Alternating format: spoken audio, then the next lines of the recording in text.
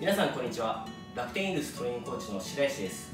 普段は一軍野手のトレーニングや全体のウォーミングアップを担当しています。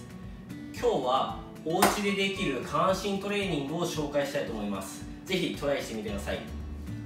下半身トレーニングの中で今日はスクワットをやっていきます。股関節からしゃがんで上がる動きです。この時に膝から動くと前ももや、前ももだけが張ったりとか膝が痛くなったりとかするので、股関節から動くように、注意してやってみてください。子供や普段動いている人は15回を2セットから3セット、女性やシニアの皆さんは今日は10回を2セットから3セットから、始めてください。慣れてきたら回数を徐々に皆さん上げていきましょう。それではぜひ、皆さんチャレンジして一緒にやってみましょう。股関節の幅、足幅は肩幅ぐらいまで持っていきます。いいですか？それではいきます。股関節からしゃがんでイメージしていきましょう。しゃがみます。1、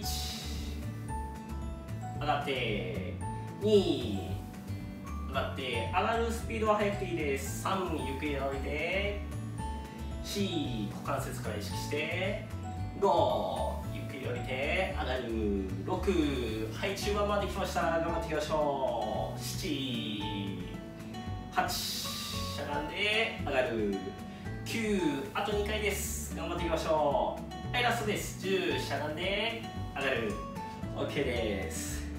呼吸を整えてもらってもう1セットだけ頑張っていきましょう。今度は足山を少し広くして、股関節硬い人はこっちの方がやりやすいかもしれないです。もう10回だけ頑張っていきましょう。ラスト5回だけ少し負荷を上げるために下で2秒だけキープして頑張っていきましょう。それではいきます。1、ゆっくり降りて上がる。2、ゆっくり降りて上がる。3、ゆっくり降りて上がる。4、ゆっくり降りて上がる。はい、ここから2秒止めます。下で1、2、上がる。6、下で1、2、上がる。7、頑張って1、2、上がる。8、3回です。1、2、上がる。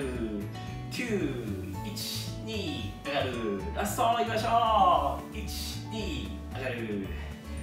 はい、 OK です。たった10回2セットですけど、すごいいいトレーニングになったと思います。